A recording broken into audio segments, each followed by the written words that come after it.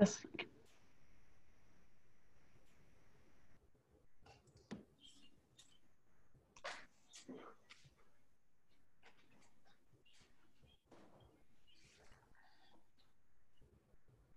And you guys are good whenever.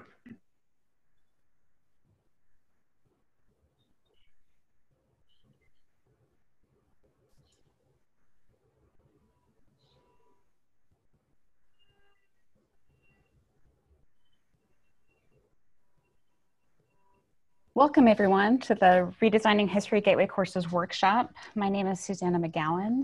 I'm a Gardner fellow with the Gardner Institute, and my day job is the Associate Director for Curriculum Design at Georgetown University.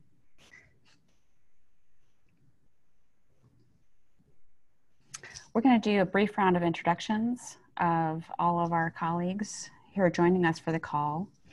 I'm going to start with Drew Koch from the Gardner Institute.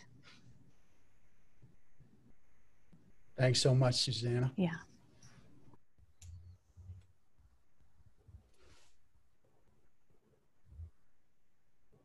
There we go.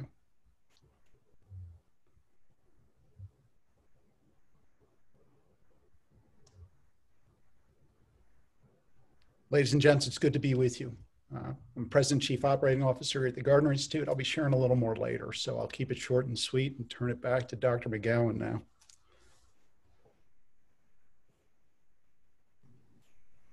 Let me take a step back and just say thank you again for joining us today for this conference call and webinar. This is our agenda for today's workshop. We're going to do the introductions, and then Drew Koch and Ed Ayers will discuss the charge and our collective purpose for our time together today. Then we're going to talk about some of our course design principles that that provide a foundation for a lot of our work at the Gardner Institute.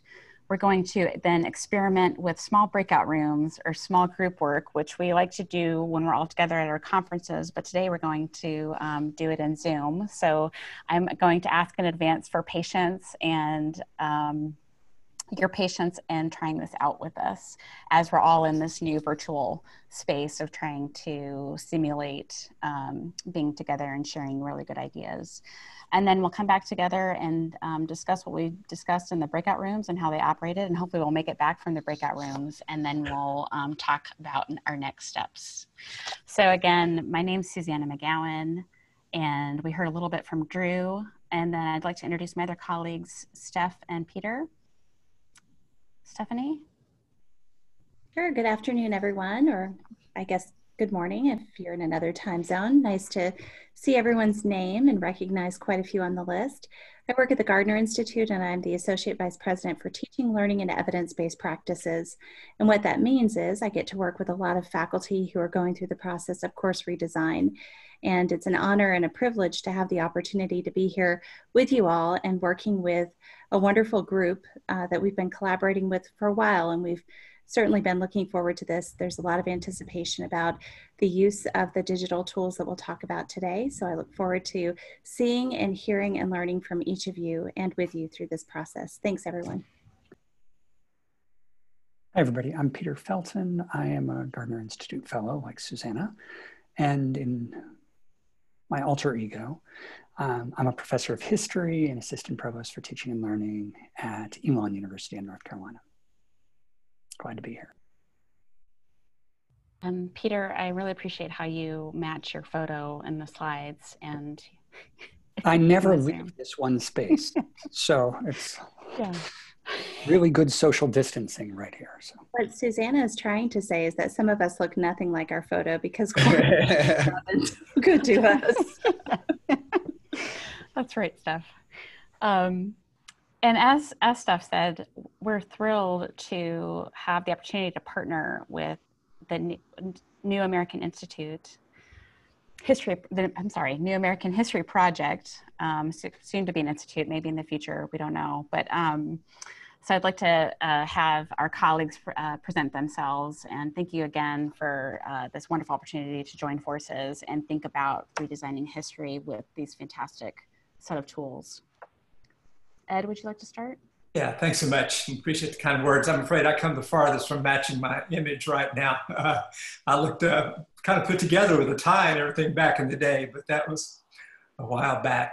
I'm executive director of New American History. I'm a history professor and president emeritus at the University of Richmond. And I can't tell you how excited we are to have a chance to participate in this important work. It's interesting to have been a teacher and then to think about how you might actually talk about it instead of just doing it. So it's been an exciting enterprise. So thanks for joining us today.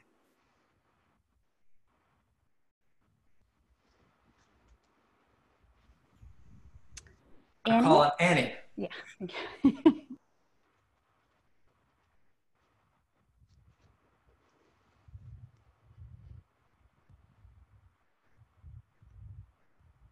You're muted, Annie. Annie. Annie, you're on mute. Is that better? There you go. I think after Perfect. 6 weeks being in the house doing Zooms all day, I better. Apologies. So I'm Annie Evans, and I am had the pleasure of working with Ed and Tony Field at New American History. My role is to create learning resources, primarily for K-12 teachers, and I work with pre-service teachers as well. And I'm really looking forward to learning with and from you today. I'm Tony Field with a violin lesson happening behind me in another room, so I'll keep my introduction short. I'm the editor of Bonk, which is one of New American History's flagship projects. Maybe we can talk more about Bonk if time permits later on in the session.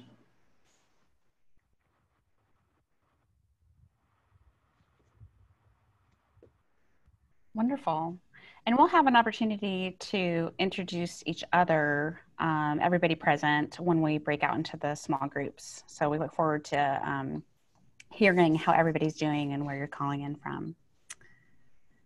So at this point, we're going to talk about our collective purpose in being here, framed by Drew and Ed, or Ed and Drew, or simultaneously.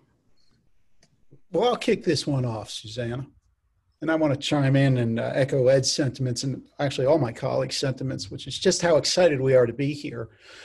This is a virtual workshop about 5 years in the making, and I won't belabor that point. If you being the good historians and good students you are, and have to be in order to become the good historians you are, you did your homework, you listened to the video, you know some of the background on how and why we're here. But let's talk about this big charge and the number 250, the somewhat big number right there. It occurred to us as we began thinking through this project that the nation had a very important birthday coming up in 2026. And we also knew that history really, really matters, not just us because we're historians, but because it both helps us understand the past, but really shape and reflect on the present and define the future. And so our charge with this 250 was to say, what if we were to take these really cool tools that our colleagues at New American History are producing, which we're going to talk about here now during the workshop and get you to think about and applying in your courses, and put them out there, no cost to you as a faculty member, as an instructor, and look to redesign 250 courses, enrolling potentially 25,000 students by the nation's 250th birthday. Now, on one level, it seems like a big, audacious goal. On another level, we might find out it's not audacious enough, and then we'll add some more zeros. But right now, we're thrilled to have you here, and I'm going to turn it over to Ed in a moment, because you're the vanguard. You're the first group. Interestingly, you're about 25 people, so you're 1/10 of the goal we need here. And as the august vanguard group, we'll look to you, we'll learn from you. We'll acknowledge that we're learning as we're going with you, and we hope to help you think about and then actually apply these tools to transform your course as part of this 250. With that shared, I'll turn it over to Ed. And I will speak briefly since you've done your homework, you've heard and seen enough of me. I'm sorry for being in your face on the video that we made. You may recognize me better if I get closer to you. It was early in the crisis. I'm sure I would do better now. The whole point of this is all Americans take American history, and often multiple times. The students that you're teaching in the community college are probably the last time you'll have a chance to study American history. So after I finished, my deanship and the presidency, and I thought, what do I really care about now? What really matters is that with so many people taking American history, if we can make it somewhat better, if we can make it somewhat more engaging, if we can actually leverage all the capacity of all this internet and stuff to actually give tools to teachers who already know how to use them. All this is everything that we're doing is based on the fact that you know what you're doing. It's all based on the idea that we have faith in teachers and in students. And if we gave ways for history to be more nimble, more energetic, but teachers wouldn't have to invent all that every time from their own, but they can shape it.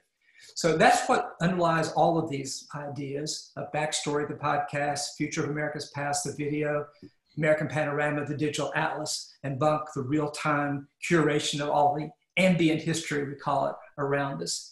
And so that's why we keep expressing our excitement about this, because the idea is that you will know ways to use this that we've not imagined. And that's what I look forward to learning about. Thanks very much. Wonderful. Thank you, Drew and Ed. So I'm going to shift gears and think about the word that Ed Ayers just said in terms of shaping and shaping our experiences for our students. And at the Gardner Institute and in the Teaching and Learning Academy, this is a model that we follow for shaping the experiences that we want for students and shaping or designing courses that are relevant and meaningful for our students. I'm just going to talk through this model briefly. Some of you might be familiar with it if you're able to join us at the Teaching and Learning Academy last year. This is a model put together by my colleague, Steph Foote, who's also on the call. So Steph, please jump in if I missed something. But the model is really an iterative model. So it's thinking about what our goals are for our students and how we're going to shape those goals in a learning experience. But we also are relying not just on our experience and our discipline, but also we're thinking about our institution, the students that we have in our classrooms, departmental expectations. So there are a lot of factors and situational factors that we want to consider when we're thinking about designing courses or designing assignments for our history courses. And then also in the Teaching and Learning Academy, when we think about our goals and have conversations about what we're trying to do and how we want to connect to our discipline, and in this case, history, usually we're in a large conference room, ballroom in a hotel with people from all disciplines. So this is a real treat to talk to one disciplinary audience in this workshop. So after we talk about the goals, thinking about historical thinking, thinking about what Ed Ayers discussed in his video around contextualization, contingencies, causation, then thinking about what's the evidence behind how students learn, behind how students learn in history courses, what are the resources that we have available to us to help shape those experiences. And then we encourage you to leave Teaching and Learning Academy, and then implement that plan and thinking about, okay, in the next semester, this is what I plan to do, and this is how I plan to do things differently based on what I learned, and what I learned from others, what I learned at the Teaching and Learning Academy. And then the idea is to evaluate what happened, maybe have discussions in your department with other colleagues, think about what you would do next time, and then keep going. So we're asking you to engage in a process of reflection and intentionality and thinking about what we can accomplish for our students in equitable ways and thinking about how to help them succeed in these courses. And not just in the course, but in all of their courses. And in this webinar, we're thinking about these first two steps of that model. I will pause and just ask Steph if she would like to add anything to what I've said. No, you've done a brilliant job, Susanna. I don't think I have anything to add.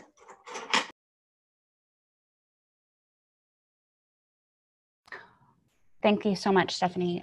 We also have, there's a QA button in this Zoom. So if you have questions, please go ahead and type your question in the QA entry, and it will pop up somewhere, and hopefully somebody will tell me about it because I can't see it at the moment. But today we want to think about our discussions that we're going to have with each other. We want to think about the goals. And so these are the questions that we asked at Teaching and Learning Academy last year. So thinking about, and for those of you who were there, we asked you to think about your foundational knowledge that you want for students, so the content. So we're not asking you to sacrifice content because that's central to our courses, but we're thinking about what's really the foundational knowledge you want students to learn. And then what are the habits of mind or thinking skills or skills that you want students to develop that connect to those, to connect to that content. And then thinking about the resources that'll support students to develop those goals and develop those skills. And in particular, we're talking about the resources in front of us. And what I loved about the way that Adair talks about these different opportunities and resources that we have in these tools is that he described them as contextualization machines. I think that's such a great way to think about these resources that provide multiple perspectives for our students, but multiple points of entry to think about history in different perspectives and in different ways, and hear about history in podcasts or look at a film or read some text. And so we wanted to talk through and give you an idea of what's possible with some of these tools through an example from a colleague of ours, Laura Westhoff. And so Peter is going to talk through the use of these tools in relation to a particular writing assignment. Hi, everybody. So I'm going to talk about the way I might adapt Laura Westhoff's assignment. Laura's assignment wasn't developed using American Panorama or Bunk. It's just a really good, thoughtful assignment that recognizes that in introductory history courses and gateway history courses, students often struggle both with the historical thinking and historical reasoning skills and with knowledge, and also, so both. And a third thing too, also just writing skills, the reading and writing skills they need. And so the insight that I love from Laura's assignment that I've adapted is to really help students develop those skills over a period of the whole course. So not just doing one assignment and then doing it over and doing it over, but building the pieces of those skills as the students go. And so in adapting Laura's assignment, what I was thinking about is a course I teach here. You might know it from back in the day as U.S. History Survey, but we call it Contested Democracy, the U.S. from 1865. And in that course, one of the things I'm trying to do is get my students to think about how immigration patterns have changed and how American society has changed because of immigration and in relation to immigration. And so fortunately, when I was browsing around the new American history tools, Susanna, I'm going to be, since you're clicking, I'm going to say beep. So it's like a old school thing. There's this wonderful, in American Panorama, there's this wonderful, rich resource called the Foreign-Born Population, where you can actually go into individual counties. And so you could have students, and I have played with having students go into their home county where they're from and look at foreign-born population and all this. But adapting Laura's assignment, it's more sophisticated than that. It's a 4-part assignment that I would use across multiple weeks of a semester. And so here we go. I think I can control this. Let's see. And I can't control it, Susanna, so you're going to have to click. So in this 4-part assignment, what I'm trying to do is 3 things, but it's really one big goal. It's just broken down into 3 little bits. One is, again, it helps students learn to make historical arguments, to challenge them to think historically, to do that based on primary sources, because that's really what I think a core skill in intro history courses I want my students to learn, and then to practice their writing skills as they're doing it, because often that's one of the challenges. Sometimes they're good at historical thinking and they're not that great at writing. And sometimes they're good at writing and not that great at historical thinking. So I want to tease these things apart.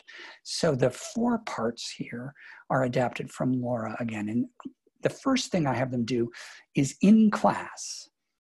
Remember back in the good old days when we had face-to-face classes? You could do it remotely, but I would do it in class. Get students into small groups and have them let them play around with the foreign-born population, assigning them or letting them pick a particular county that their group is going to look at, and have them analyze that county using this data from 1870, 1920, and 1970. And then based on their analysis, have them draft 3 different thesis statements. And how I do this in my classes, I have them then email me those thesis statements during class, and I will share them with the class, and we'll talk about both what their analysis is saying and how they're writing a thesis statement, right? So we get a sense of what a good, strong thesis statement is. We get a sense of what a not so good, strong thesis statement is. And we also help play with the idea that there's lots of different ways you could analyze this and come up with different arguments, even from the same data source, right? So that's just a first activity. Everybody is building some confidence in their thesis writing. Second activity is an individual assignment. You can see it here, where I ask them to write basically a thesis and an intro paragraph, and to identify some evidence they're going to use based on a different county, right? So they're developing their skills. They're going from small group to individual. And that I grade very, very lightly. That's sort of a credit, no credit thing with a little bit of feedback, because I have a lot of students. The third step in this assignment is an individual assignment. This is Laura's key insight, I think. What she does and what I've adapted with brand new students is I give them 2 different thesis statements in short intro paragraphs that I've written that make different arguments, and then ask them to develop out the complete essay using evidence they find, right? I grade that lightly. It's not entirely original work, but I also tend to have them do peer feedback on that to get better. And then finally, when it's exam time, I give them a take-home essay that looks like my take-home essays always do, and ask them to write an essay, and it's much broader question. They can pick any of the evidence, any of the counties they want to do. They can draw on things they learned from their peers or from our conversations. But I hope what you see with this is students are learning and getting practice making historical arguments using different primary sources from this one foreign-born population data set, and also practicing different writing skills discreetly and getting feedback on their writing skills. So by the time they take their first seriously graded piece of work, this is not the first time they've thought about writing a clear thesis statement, connecting that thesis statement to evidence. They've actually had practice doing that first. Leads many more of my students to be successful, and leads my stronger students to be much more successful than they would be before. Now, we're going to shift in a minute into small groups to talk through how you might use some of these resources. But before we do that, I'm just curious, back to what Susanna had said about question and answers and things like this. Are there in chats or in the Q&A function, does anybody have any questions or suggestions or concerns related to this assignment? It's not meant to be the perfect assignment or the only assignment, just a concrete illustration of a way I have adapted this kind of work into my own teaching. So I'll just pause for a minute, see if there's questions.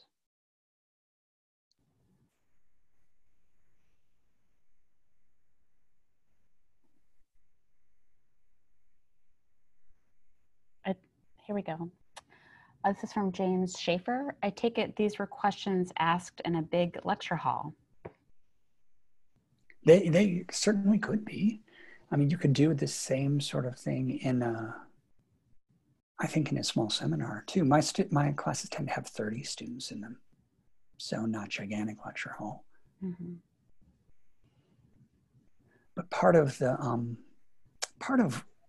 what I like about the way Laura has framed this, and honestly the way it works when I've adapted it, is the first 3 steps don't require me to spend huge amounts of time giving individualized feedback to students. So students are getting quite a lot of practice thinking and writing without me investing a ton of time in one-on-one feedback for all 30 of my students.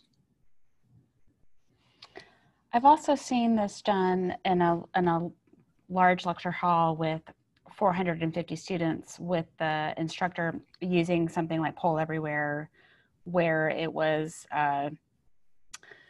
only around the thesis statement. So looking at sample thesis statements and asking students to respond in Poll Everywhere to evaluate those thesis statements. And then he would talk about why they evaluated. Then they would do a think, pair, share and talk it through. And then he would provide some summary about the positive aspects of that statement and then other things to think about as you're crafting thesis statements.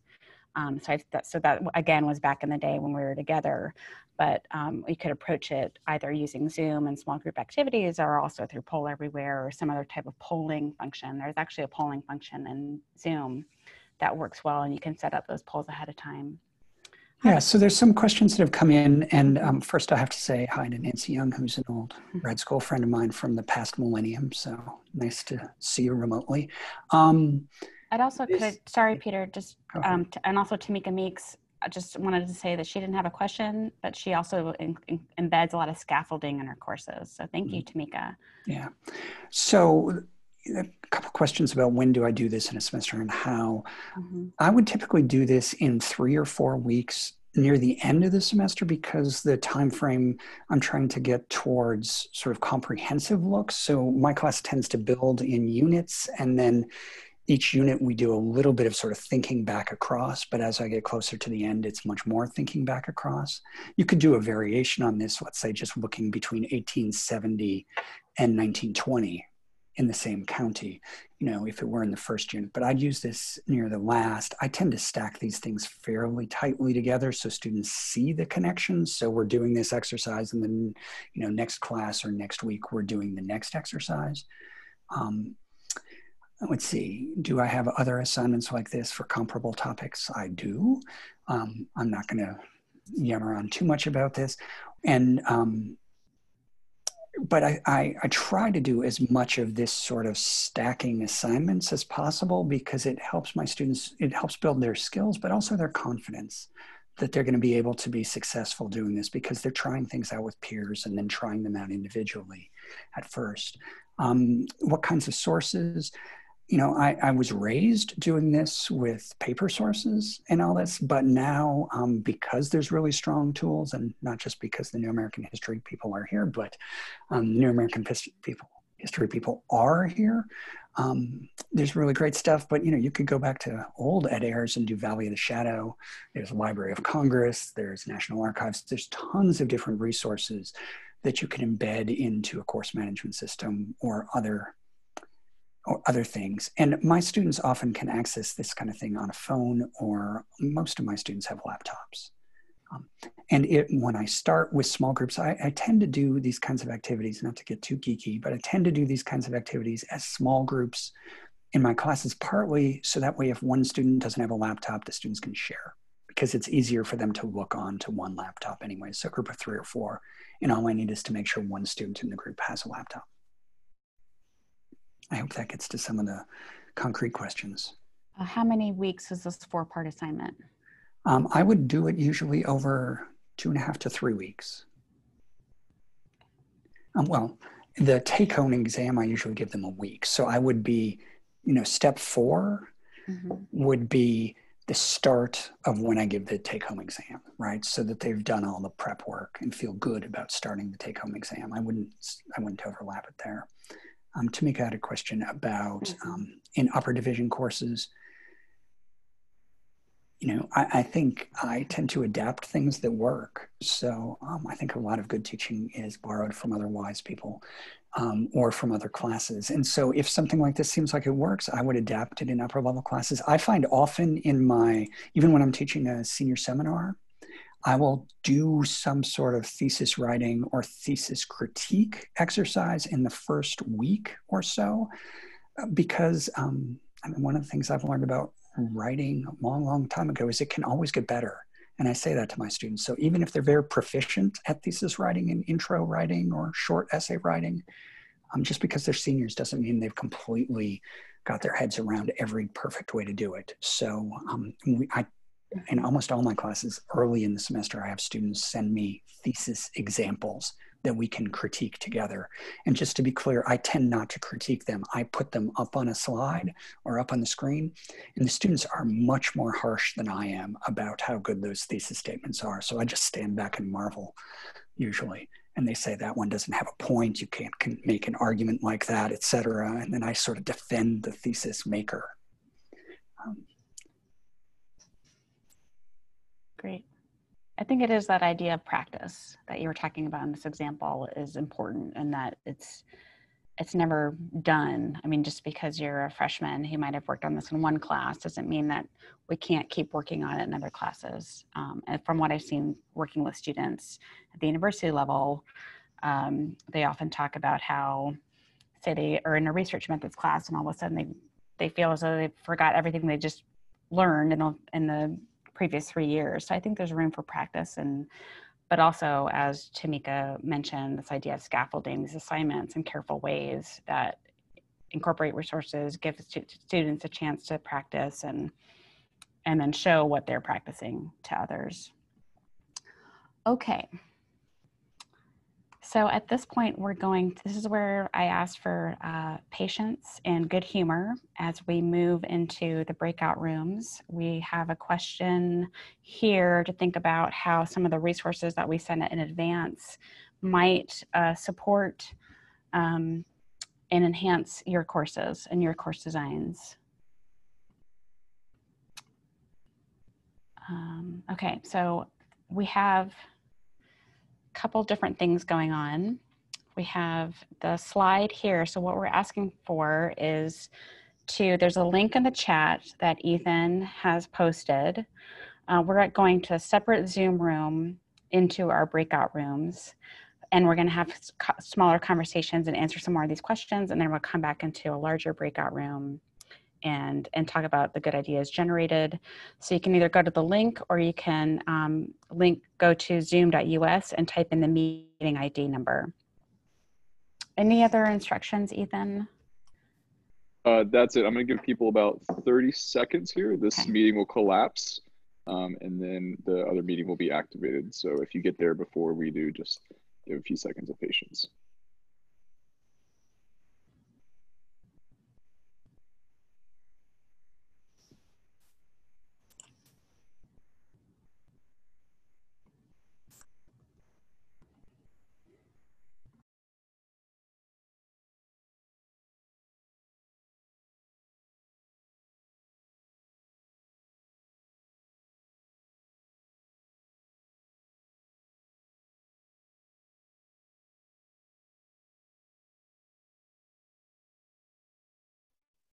And if you're having trouble copying and pasting the link, or you're still confused, feel free to type in the chat here before we close this down.